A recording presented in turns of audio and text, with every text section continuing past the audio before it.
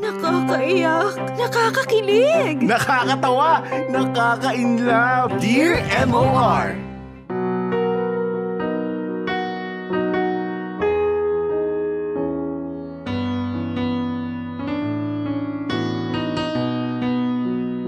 Dear MOR, magandang tanghali sa iyo, Popoy, at binabati ko rin ang lahat na nakikinig sa MOR. Ako nga pala si Ronnel, 23 anyos at isang panadero at helper sa isang bake shop dito sa Santa Cruz, Manila. Madalas naming mapakinggan ng mga kasamahan ko sa trabaho ang programa ninyo tuwing tanghali. Naging libangan ko na rin kasi ang drama sa radyo dahil marami akong natututunan sa mga nakaka-inspire na kwento na inyong iniere. Kaya naman heto na nga, Popoy, hindi na rin ako nagdalawang isip pa na sumulat na para maibahagi na rin ang sarili kong kwento ng pag-ibig. Popoy, lumaki ako sa isang simpleng pamumuhay. Mahirap lamang kasi kami at hindi ako nakapagtapos ng pag-aaral. Pero hindi yun naging hadlang para matulungan ko ang pamilya ko at ang sarili ko. Nagsikap ako para kahit papaano ay magkaroon ako ng marangal na trabaho. Mababaw man kung sa iba, pero masaya na akong makakain ng 3 beses sa isang araw. Hindi man malambot ang hinihigaan ko sa pagtulog ay komportable naman ako dito. At hindi rin ako kagwapuhan ha. Walang magarang damit o kung anumang material na bagay. Kontento na rin ako sa buhay ko, Popoy. Pero yun lang pala ang akala ko. Dumating kasi ako sa sitwasyon kung kailan ay nakakilala ako ng isang babaeng nagpabago sa ikot ng mundo ko. Ayos to. Bagong deliver yata yung mga harina natin ngayon. Sariwang-sariwa oh. Hindi buo-buo. Ang gaganahan ako lalo magtrabaho nito. Hoy! Ronnel, tol! Oh, Badong. Oh, hindi ka yata late ngayon ah. Sira, malamang ang aga-aga. Tinawagan ako ni Madam Lori. Oh, ano ba sabi ni boss? Yari ka, may ginawa ka na naman sigurong kalokohan no? Baliw, hindi no. Minutos lang si Madam. Sabi niya, palitan daw muna kita dyan sa pagmamasa ng harina.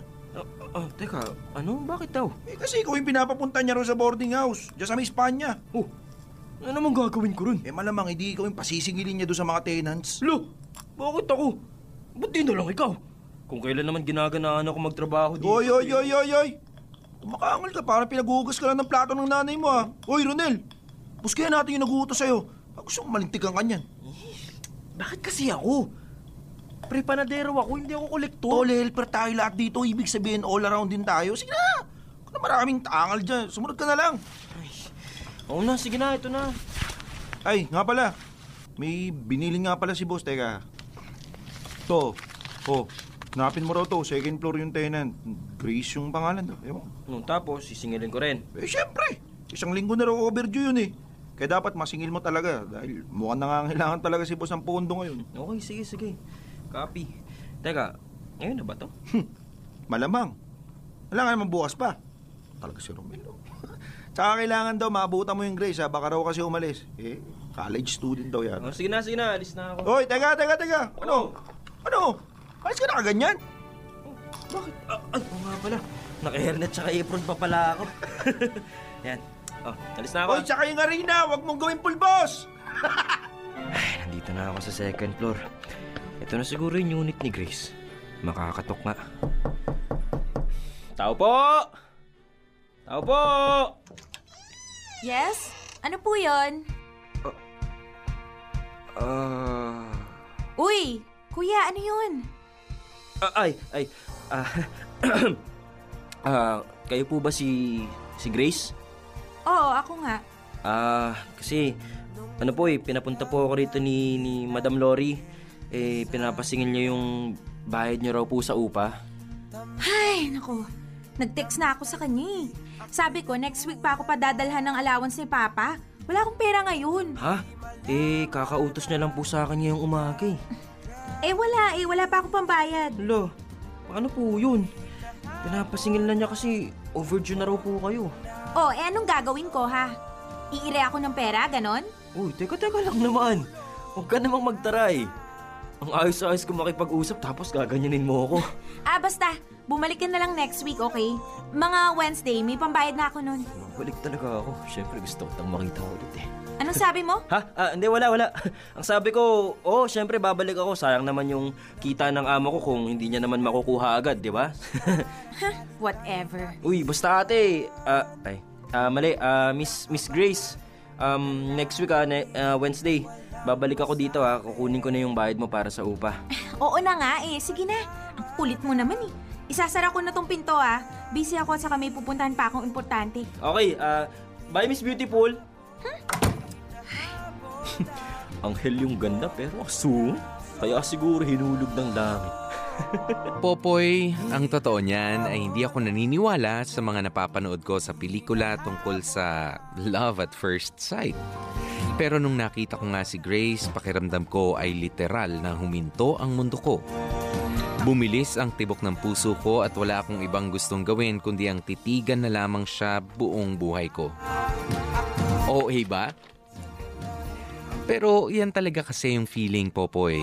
Napakaganda kasi talaga nitong si Grace. Medyo singkit ang kanya mga mata, matangos ang ilong, maputi, makinis ang balat at gustong gusto ko rin ang itim at makintab niyang buhok.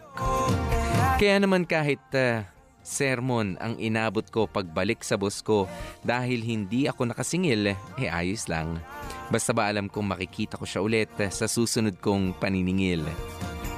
Todo paliwanag din ako kay Badong at sa amo namin, Popoy. Pinalabas ko talaga na pagbigyan pa si Grace, kesyo kawawa naman, wala pang pambayad at kung ano-ano pa. Wala rin naman silang iba nagawa kundi ang maghintay. Pero ako, Popoy, hindi na ako makapaghintay na makapunta ulit sa boarding house nila Grace. Excited ako na makita siya matapos ang araw dahil gusto ko nang maningil ulit kay Grace. Gusto ko kasi siyang makausap ulit at mas lalong makilala pa. Uy, Badong, musta? Ito, okay naman. Medyo ligaga. Alam mo naman, dami natin gawain eh. Ano palang sabi ni boss? Wala bang bagong bilin para sa akin, ha? Ano? Bilin? Di ba, Miraculous na ngayon? Oh. Ngayon na magbabayad yung Grace dun sa boarding house. Punta ako na ba? Ha? Pare, wag mo nang problemahin yan. Ha? Ako na pinapapunta ni madam. Kaya paalis na ako ngayon. Lo! Hindi ba ako naman yung inutusan nun? Nung nakaraan lang yun. Ang bait mo raw kasi. Kaya di mo na singil. Mabilis ka raw maawa. Uy, hindi ha. Sinungitan ko rin kaya yun para magbayad talaga. Kaso nga na, tsempohang walang pera, di ba? We, naniniwala ka walang pera yon? Oo nga. Pare, sa mamahaling university nag-aaral tapos walang pera?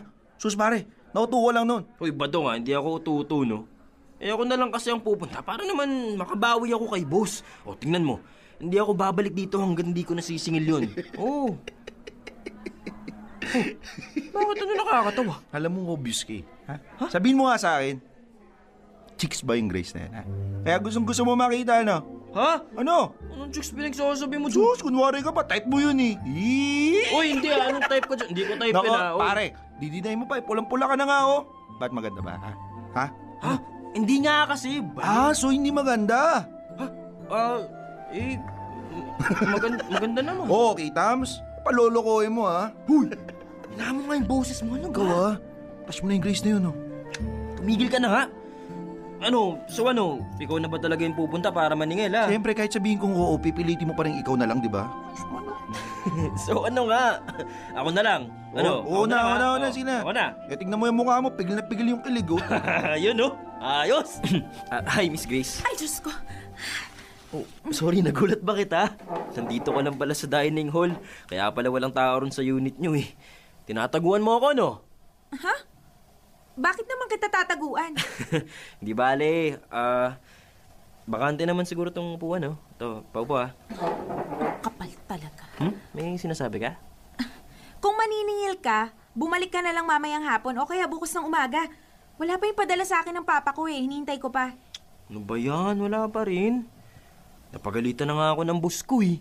Kasi hindi kita nasingil nung nakaraan. Tapos, ngayon di ka na naman makakabayad. Ako po. Siguradong sermon na naman naaabutin ko nito. Baka nga di pa ako pasahurin. Kawawa naman ako. Sinabi ko bang hindi ako magbabayad, ha? Ang sabi ko lang, bumalik ka lang mamayang hapon o kaya bukas ng umaga. Kasi hinihintay ko pa sa remittance center yung padala. Oh, teka. Yan ka na naman eh. Ba't bang sungit mo sa akin, Ang kulit mo kasi. Malamang, ginagawa ko lang naman yung trabaho ko. Tapos sinihirapan mo pa ako. Tinan mo nga, Alam mo, pangit talaga ng ugali mo. Hindi bagay dyan sa mukha mo. Wala akong pake. Bahala ka nga dyan. Alam mo, hindi ako aalis dito hanggat hindi ka nagbabayad. Bahala ka rin dyan. Maghintay ka hanggat gusto mo. Ipit na nga yung tao, hindi ka pa makaintindi. Makakain na nga lang muna. Alam mo, hindi ako naniniwalang gipit ka. Tingnan mo yung bag mo, tsaka yung suot mong sapatos. Tapos yung kinakain mo. Mukhang mamahalin lahat eh. Hindi man ako pamilyar sa mga brand niyan, pero alam ko yung mamahalin sa hindi. Yung ilang araw mo lang yatang allowance, pang isang cut-off na ng sahod ko eh. Bakit ba ang dami mong pinapansin, ha? Kung sumusunod ka lang sana sa usapan ng pagbabayad, wala na sanang ganito. Kung makapagsalita ka, akala mo kung sino ka. Bakit? Ikaw ba may-ari nitong paupahan, ha? Kaso helper lang ako. Tauhan lang ako ng may-ari. Pero at least ako, ginagawa ko ng tama yung trabaho ko. Kaya ikaw, gawin mo rin dapat yung part mo. Ayan. Kunin mo na yung pera. Pang-emergency ko sana yan eh. Kaso sa sobrang kulit mo, ibabayad ko na lang muna sa'yo. Matahimik ka lang. Yun! Ayos, magbabayad ka rin pala eh. Pinilit mo pa akong magsabi-sabi ng kung ano-ano. Popoy, syempre hindi lang natatapos sa pagkikita ulit namin ni Grace ang lahat. Kinabisado ko ang buong pangalan niya na nakasulat sa listahan ng mga borders at sinearch ko, syempre, sa Facebook.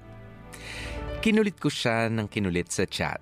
Pero syempre sa maayos at may respetong paraan.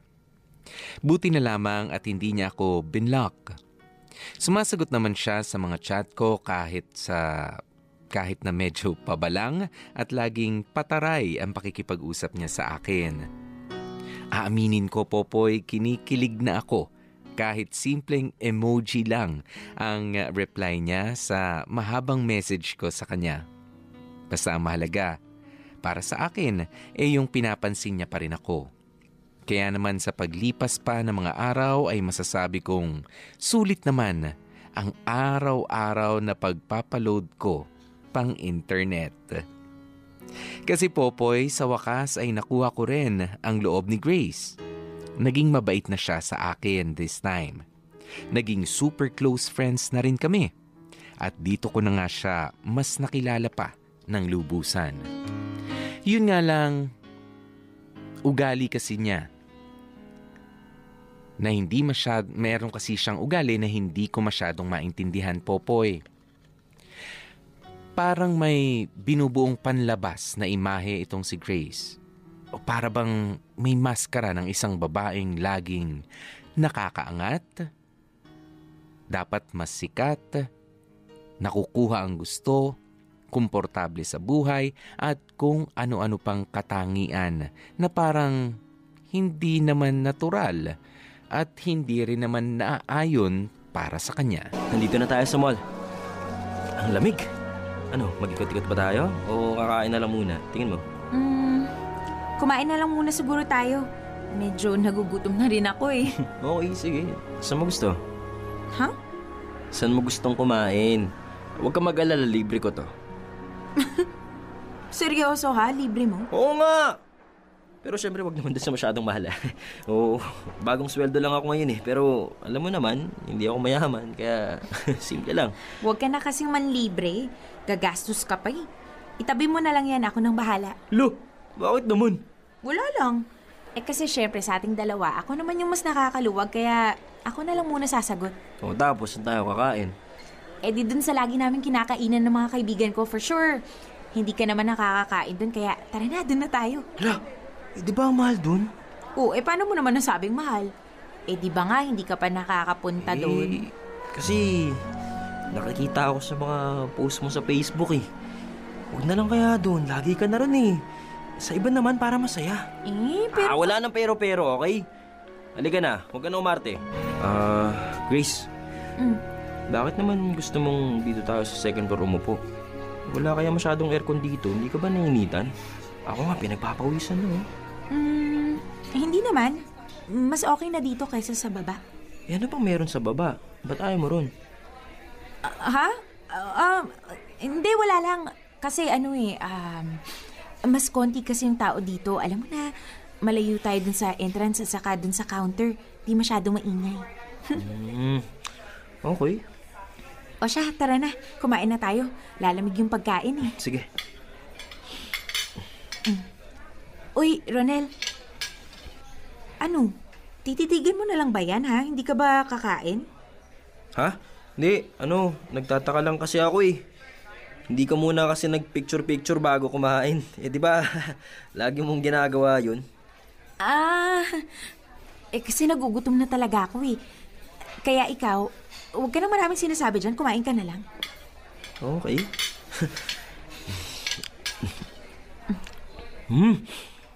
Sarap talaga ng manok nila dito. Ay, wait lang. May tumatawag eh. Sagutin ko lang ha. Sige.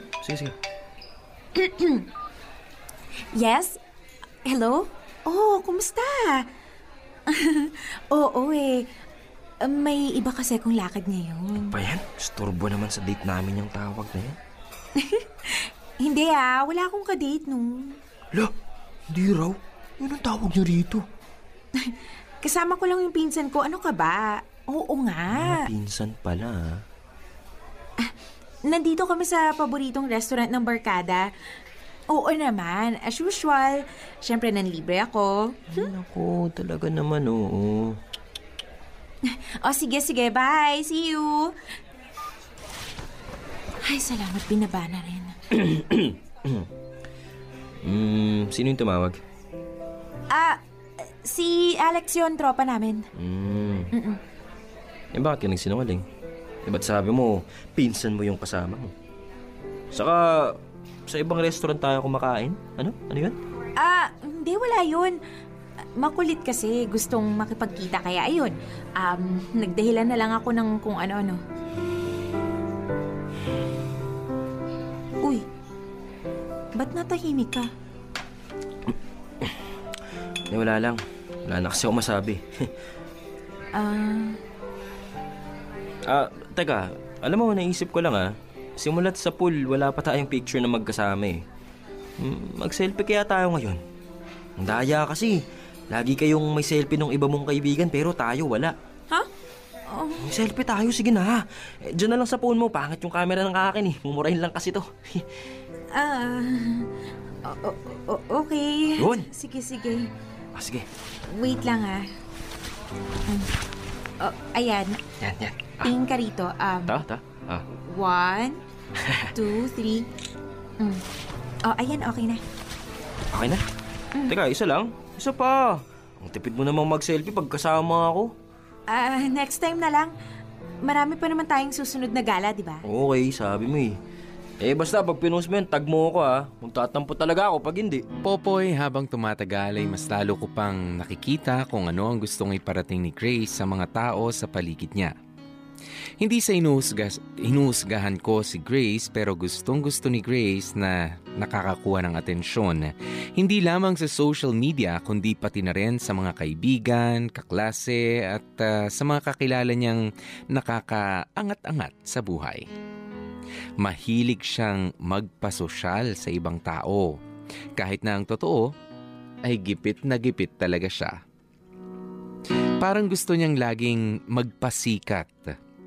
Kaya kahit nakapos na siya sa budget at naapektuhan na nga mga pambayad niya sa mga dapat bayaran, manlilibre pa rin siya. Kakain pa rin siya sa mga mamahaling restaurant, makapag-picture lang at makapag-post lamang sa social media. Ang una ko naisip noon, Popoy, baka gusto niya lang siguro makibagay. Sa mamahaling eskwelahan kasi siya nag-aaral at ayaw niya lang sigurong maetsapuera rin. Pero tulad ko siguro ay napapaisip rin kayo kung bakit. Bakit nga ba kailangan niyang gawin yun? Ano ang dahilan niya? Bakit hirap siyang ipakita ang totoong kalagayan niya? Popoy, noong mga panahong yun ay buo ang loob ko. Mahal ko si Grace. Itutuloy ko pa rin ang panliligaw ko sa kanya at hindi yun mahadlangan ng kahit na ano pang bagay na malalaman ko tungkol sa kanya. Dear MOR Pasosyal.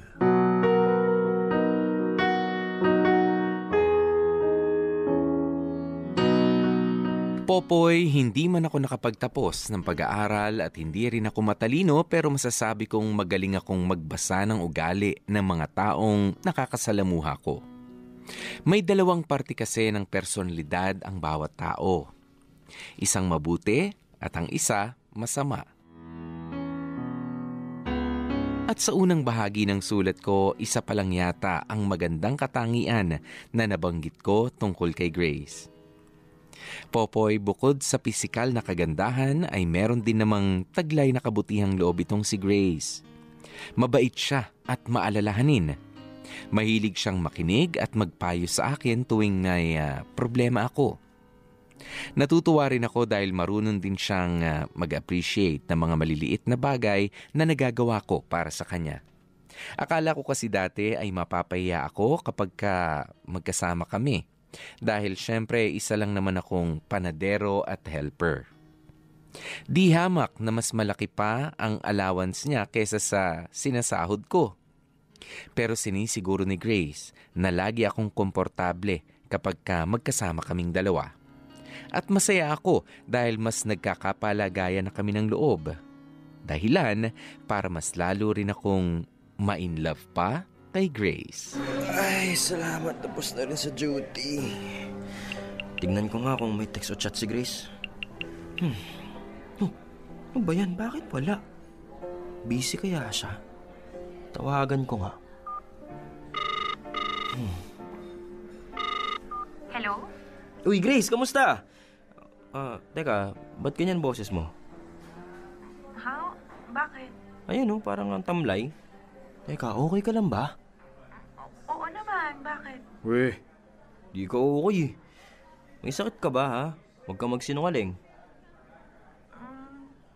Medyo nilalagnat lang. Lagnat? Teka, nilalagnat ka?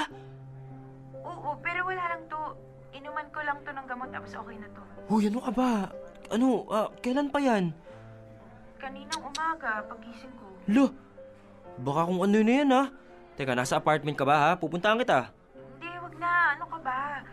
Ano naman gagawin mo rito? Wala lang. I-check ko lang kung ayos ka lang ba talaga. Baka mamaya sobrang taas na pala ng lagnat mo tapos hindi ka pa makakilos. Pagkain, meron ka ba dyan? Kumain ka na ba? Hindi pa. Pero maya-maya lalabas din ako para bumili. So nasa apartment ka nga. Nako, alam mo, huwag ka nang lumabas. Baka mapano ka pa eh. Ako na lang yung pupunta dyan tapos magdadala ako ng pagkain tsaka gamot, okay? Ang kulit mo talaga, no? Sabi na nga huwag na. Kung ako makulit, ikaw naman pasaway. Ronnel. Basta hintayin mo ako dyan. Pupunta na ako, okay? Bye. Tignan mo nga, Halos hirap kang bumangon tapos ayaw mo pa akong papuntahin. Pasaway ka talaga. Nakakahiya rin kasi. Kita mo naman ang kalat ng room ko. Ano naman? Dililinisin ko para sa'yo. Para natuloy kitang ginawang katulong mo. Naku ba, wala yun. Ito. Yun na lang kita ng pagkain. Kung hindi mo kayang bumangon kahit umupo ka na lang, susubuan kita, okay? Hindi na, kaya ko naman. Okay, sige. Dahan-dahan lang, ha? Ito, lugaw. Wait lang. Kumakain ka naman siguro nito, di ba? Oo naman. Ano bang tingin mo sa akin?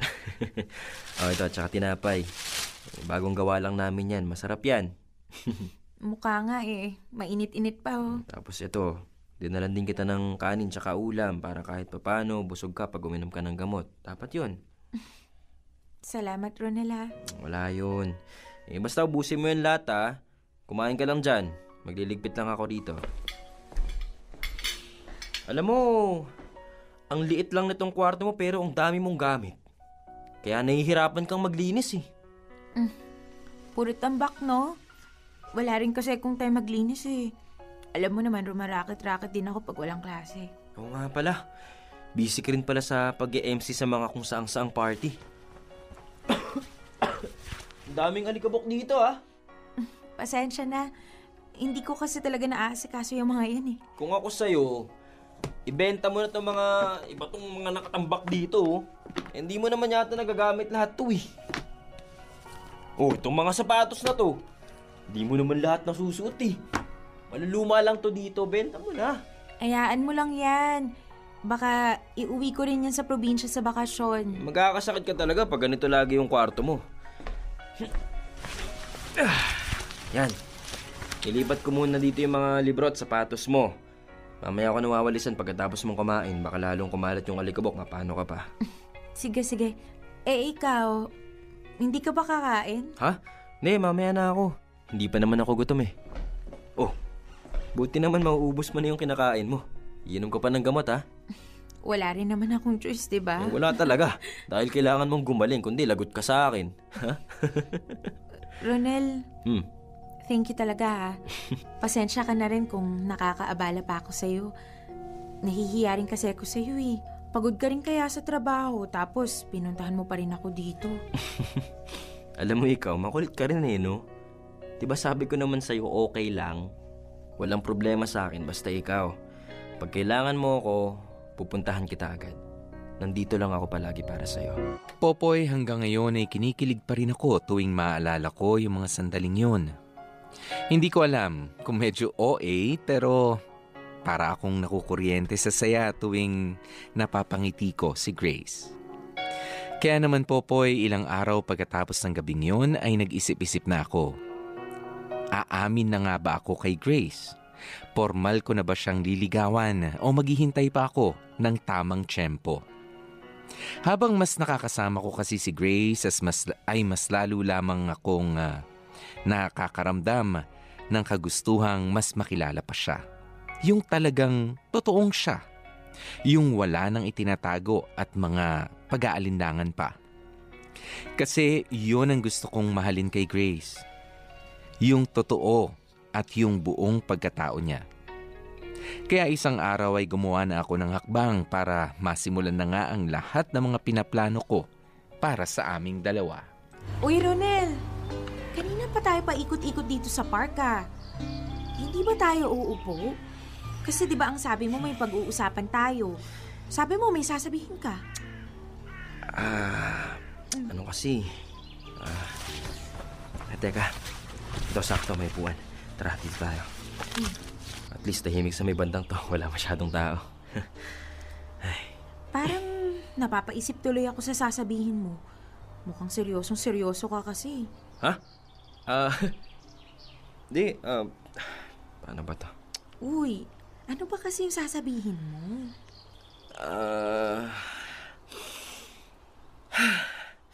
Ang hirap naman ito. Bakit ba kasi parang hirap na hirap ka nga? Tungkol saan ba yan, ha? Ikaw talaga, ang dami mo kasing kung Grace, mahal kita. Matagal na. Oo, hindi naging maganda yung unang pagkikita natin, pero alam ko at nararamdaman kong may magandang patutunguhan tong turingan natin. Diba? Ronnel? Ha? Naku, hindi. Sorry kung nabigla kita. Diniretso ko na kasi baka mamaya umurong na naman yung dila ko eh. Baka mas talo ako mahirapang umamin. Sorry. Ay, alam mo, ilang beses ko nang gustong sabihin sa'yo to eh. Kaso lagi naman ako nauunahan ng takot. Baka kasi anong maging reaksyon mo eh. Baka pati yung pagkakaibigan natin maapektuhan. Pero ito, tingnan mo. Naglakas loob pa rin ako. Sorry. Teka, sorry? Ba't ka nagsasorry? Sorry kasi hindi ko masusuklian yung nararamdaman mo para sa akin. Ano? Mabait ka at mabuti kang kaibigan. Pero Ronnel, hanggang dun lang talaga yun eh. Hanggang dun lang talaga tayo. Ha? Teka, bakit naman? Anong dahilan? Walang dahilan. Ayoko lang talaga kasi... Ayaw mo ng ano? Ayaw mo sa isang taong katulad ko? Ha, na boy lang, ganun, helper. Mahirap lang, ganun ba? Hindi naman yun yung ibig kong sabihin eh. Ano nga? Sabihin mo kasi sa akin para maintindihan ko. Ano bang pumapigil sa'yo, Grace? No, bakit ayaw mo magpakatotoo? Ba't batago ka ng tago sa anino ng isang taong hindi naman talaga ikaw? Ano? Ano bang sinasabi mo?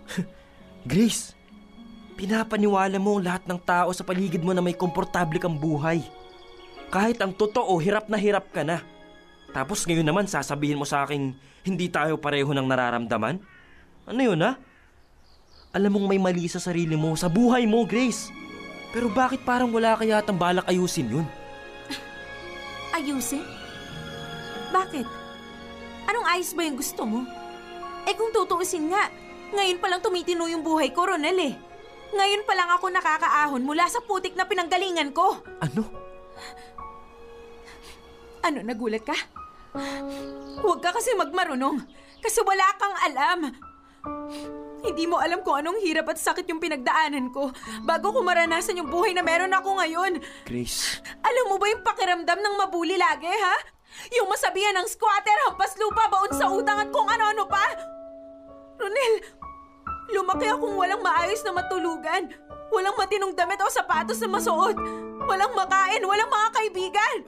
Teka, kaya ba... Kaya wag mong ipamukha sa akin na para bang minamaliit kita. Na masama ako, na ambisyosa ako, pasikat, at kung ano-ano pa. Kasi alam mo, ito yung buhay na matagal ko nang pinapangarap. Ngayon lang ako swinerte sa wakas. May kamag-anak kaming nagkusang tulungan ako makapagtapos sa pag-aaral ko. Grace, sorry. Hindi ko kasi alam eh. Hindi ka rin kasi nagkikwento sa akin. Sorry, Grace. Itong Grace na nasa harap mo ngayon. Ito yung Grace na gusto, tanggap at nirerespeto ng mga tao sa paligid niya. Hindi. Mali ka.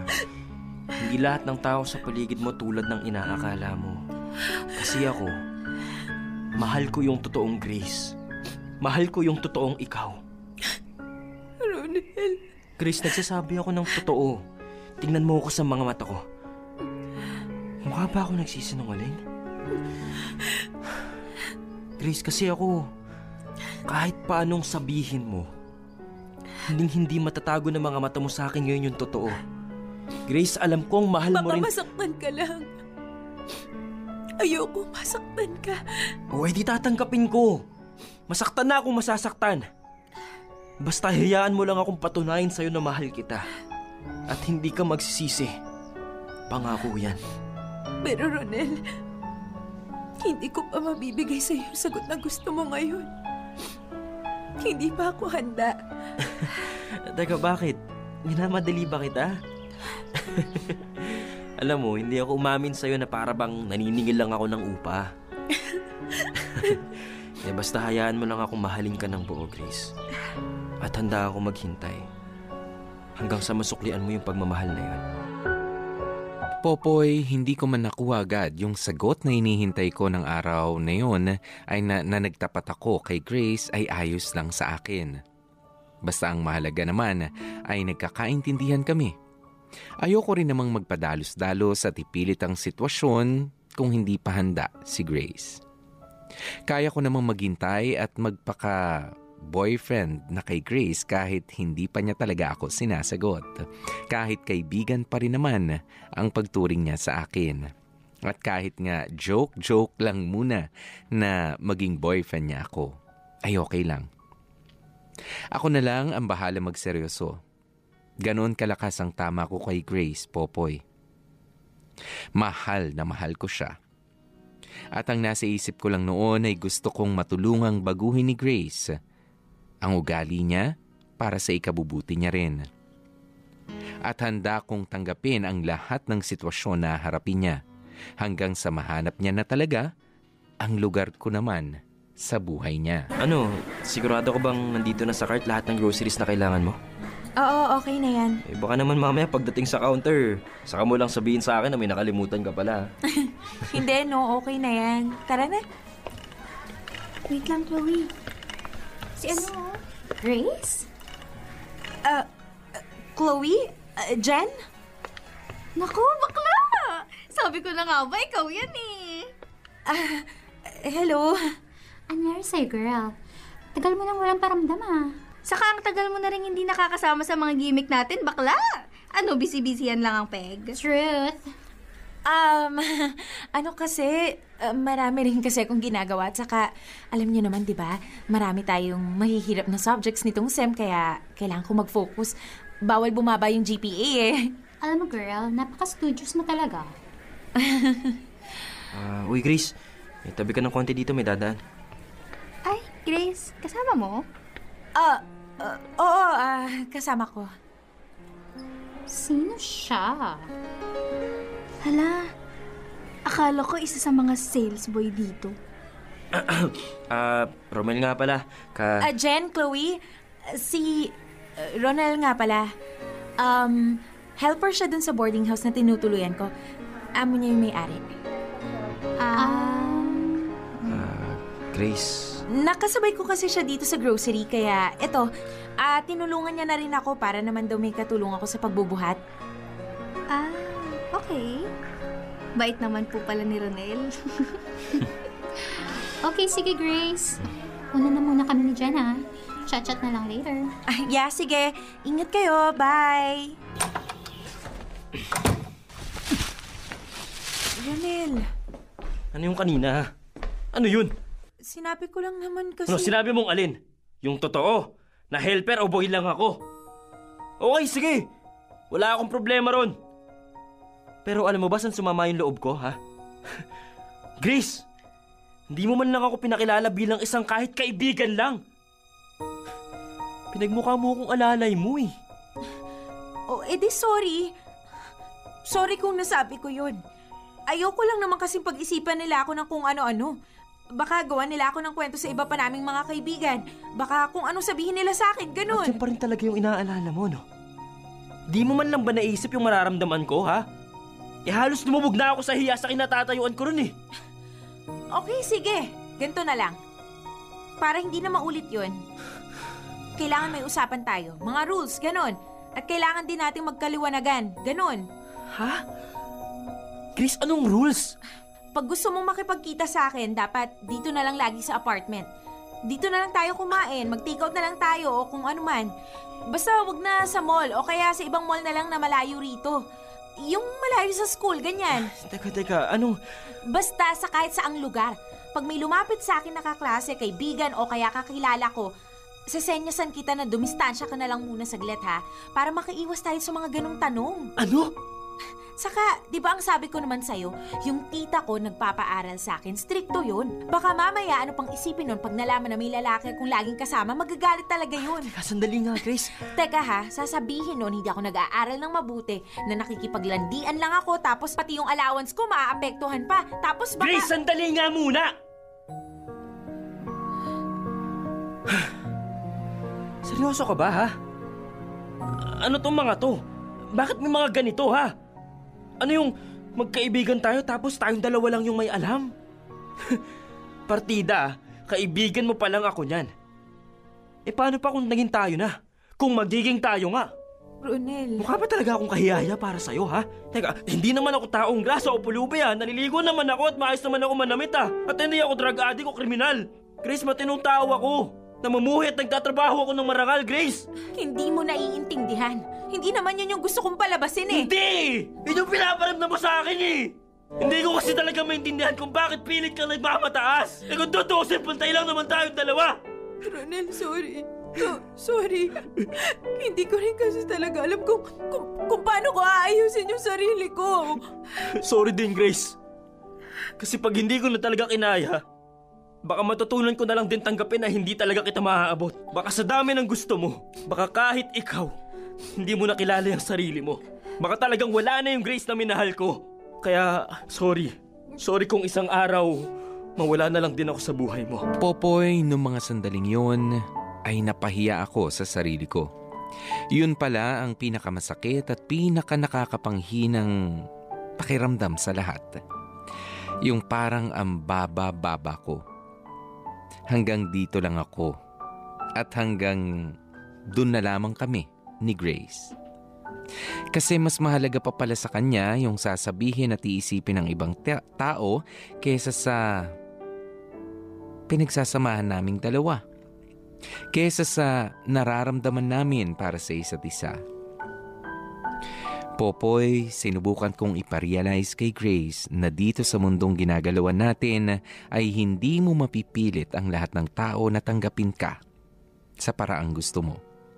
Kasi mayaman ka man o mahirap, maganda ka o pangit, nasa tama ka man o mali, may gawin ka man o wala, ay may masasabi at masasabi pa rin ang ibang tao na hindi mo magugustuhan.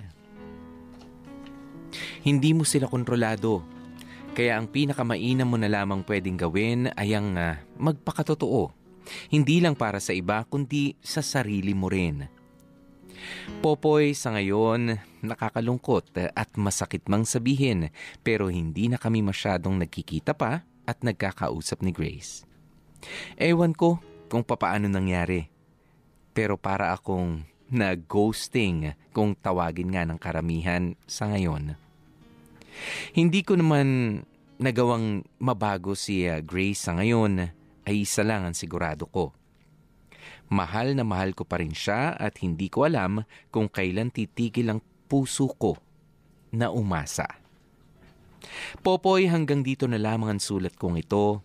Maraming salamat sa pagkakataong ibinigay ninyo sakaling mapili ang storya ko. God bless and more power sa Dear MOR. Lubos na gumagalang, Ronnel. Dear MOR Pasosyal. Mga kapamilya, oras na natin 8 minutes makalipas ang 2:00 ng hapon. Yan po ang awiting 825 ng River Maya. Sa loob lamang ng 825 sila pwede magkasama. Parang itong sina Ronnel and Grace. Okay, meron lang time limit. Dahil nakakahiya kapag nakita ng iba na si Ronnel na simple at ordinaryong mamamayan lamang katulad ng inyong lingkod na si Popoy. Makakasama itong si Grace na merong minemaintain na social status. Yan. Mapunta na nga natin saglit yan, ano? Yung status symbol na yan. Ano ba talaga ang meron? Kasi nung bata pa ako, narinig ko na yan sa mga kaibigan, sa mga ate ko, na para may, ayokong kasama yun kasi pasosyal yun eh. Yan, socialite yun eh. Yan, meron naman talaga yung mga legit. Diba? Meron yung talagang ipinanganak silang ganun. May sinasabi sa buhay, pero malalaman mo rin yung ibang tao na sabi ko nga sa inyo, no? Tignan ninyo yung mga alam nyo na katulad mo lang rin naman, maamoy nyo naman sa mga tao sa paligid ninyo. Kung sino yung, alam mo naman hanggang dito lang ang kaya mo. At alam mo nakalibel mo lamang siya. Di ba matatansya mo naman yan sa isang tao, hindi naman sa nagiging judgmental tayo sa kanilang mga narating. You have the same job, halimbawa. You work in the same office. Iisa lamang pinagtatrabahuan, iisa lamang ang inyong trabaho, pero ba't ikaw na simpleng mamamayang Pilipino ay ganito lang, simple yung buhay mo, pero mapapansin mo talaga na kahit kalibel mo lang yung isang tao, siguro ang difference lang kung mayaman yung pamilya niya at medyo simple lamang rin yung sayo, pero mahalata mo talaga yan. Na iba ang bag nitong taong ito, ay iba ang kanya mga trip at iba yung mga iba yung kanya mga set of friends na ipinapakilala. Ikaw okay na yung mga kabarkada mo sa bahay ninyo, sa neighborhood, okay, mga high school, college friends mo. Ngayon, pero merong mga tao, yung matatawag natin mga pasosyal. Gusto nito yung mga famous. Yung mga medyo kilalang mga tao ang dinitikitan. And my God, ang hirap i-maintain ng ganyang klase ng social status na kailangan makapagpa-picture ako. Total friends naman kami nun si ganito. 'Di ba? Syempre iba ang iinumin nun kung sakaling mayayaman sila. Mapapagastos ka rin. Kasi meron nga ako nabasa na isang quote. Sabi dito, fake people have an image to maintain. Real people just don't care. Fake people have an image to maintain, which is true. Okay? Dati ko pa nabasa yan, ano? Ibig sabihin, kapag ka pala hindi ka nagpakatotoo sa sarili mo, meron kang maintenance. At kapag ka sinabing maintenance, parang gamot po yan, may gastos. Di ba, Nay? Tay? O kahit pa sabihin yung merong discount, may senior citizen na ID kayo, gastos pa rin. Whereas kung ikaw ay simpleng mamamayan and you're just living within your means, ibig sabihin namumuhay ka lamang sa kung magkano at ano ang kaya mo, 'di ba? No pressure, kumbaga, kakain ka ng malinis at pero simple lang, hindi naman kailangan na sa restaurant pa. Ayan, magdadamit ka ng nakatakip din naman ng mga masiselang bahagi ng katawan mo, pero hindi naman kailangan yung mamahaling tatakpan ng damit. 'Di ba? Parang hindi maintenance 'yun. Okay lang 'yun. Okay lang 'yun. Hindi ka gininaw. Nabusog ka dahil sa pagkain. Yung kama mo ay simple lang. Nahihigaan. Nahihiga naman na maayos, walang surot, ganyan. Ayan, pero yung iba, hindi pwede. Kailangan may ganito, merong ganyan. Kailangan angat ako sa iba. Tigilan nyo na yan. Lalo na nga sa mga kabataan na mga nakikinig ngayon.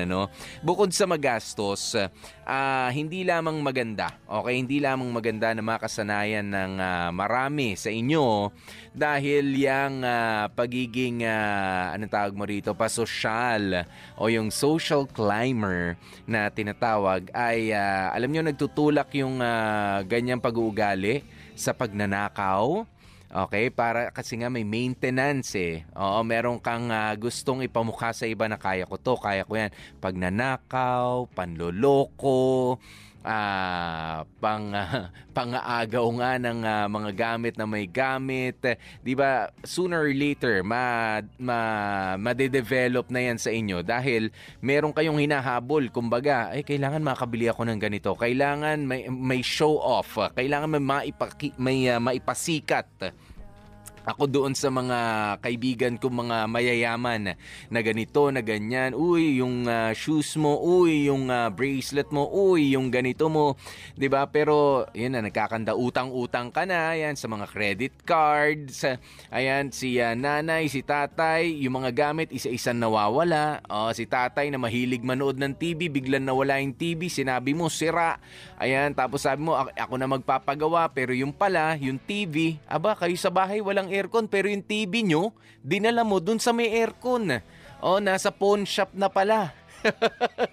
Yung DVD player nasa pawn shop na kasi nga meron kang bibilin na ganito, may bibiling kang ganyan. So alam niyo, nagigets nyo, hindi maganda na ma-develop ninyo sa inyong sarili yung pagiging ganyan, social climber, yung pasosyal. Just live within your means. Kung ano lang yung kaya, yun lang. Okay, yakapin lang yung kaya mong yakapin. Kapag sumobra na doon, hindi ka na masasarapan. Okay, at mas maigi palagi. Okay, yung nabubuhay ka ng hindi na pressure, nakakapagod yan. Dahil mas masarap pa rin sa pakikipagkaibigan, sa pakikipagrelasyon, yung totoong ikaw yung nagmamahal. Totoong ikaw yung minamahal. Hindi yung isang tao na kahit ikaw, di ba, na ikaw may-ari ng katawan na yan, ikaw may-ari ng mukha na yan, hindi mo na rin kilala. Na sino nga ba talaga ako na minamahal nitong nililigaw nitong jowa ko to, kasi nakalimutan ko na rin. 'Di ba? Yan pa naman ang inuulit-ulit ni Popoy palagi. 'Di ba? Ayaw natin sa mga taong nanloloko ng ibang tao. Ayan, pero mas ayoko doon sa taong niloloko yung sarili niya mismo. Mas mahirap pagkatiwalaan 'yon. Kaya naman maraming salamat po sa napakaraming mga nag-send ng inyong mga mensahe. Si Erica May Loyola, sabi niya, Kuya Ronnel, marami pang iba dyan, natatanggapin ka kung ano ang estado mo sa buhay. Ayan, hashtag Dear MOR Pasosyal. Shika Fatima, sabi niya, "Hay nako Grace, paano mo makikilala ang sarili mo kung pilit mong inaabot o isinasabay ang sarili mo sa taong mas angat sa'yo? Mas magpakatotoo ka na lamang sa kung sino ka at ano yung kaya mo sa buhay, tsaka mo lang makikita ang sarili mo. Halos lahat ng tao ay pantay-pantay, mayaman man o mahirap, pero isa lang ang pinakamagandang mong gawin. Magpakatotoo ka sa sarili mo na makaranas ka rin ng totoong saya. Of course, yun. Kapag totoo ka, totoong saya rin. Hindi yung fake na saya na, "Oh, I'm so happy being here sa beach na ito kasi nag-travel kami with my friends. And you know what? Nag-pictures kami." Ayan. Pero at the back of your mind, iniisip mo, nako, saan ko na naman kukunin yung budget ko for next week? Babalik na ako sa opisina, babalik na ako sa trabaho ko. May mga ganyan tao, ha? And yes, pwede nakasmile sila dun sa picture. Pwede nakalamang sila doon sa atin, ano? Na nakapunta sa ganyan lugar. Experience daw kasi, memories daw kasi.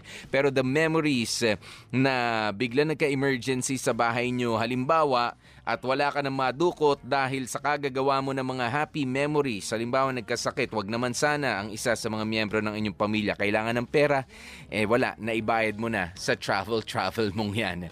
'Di ba? Kasi nga, pasosyal. Sumobra si auntie, sumobra si Kia.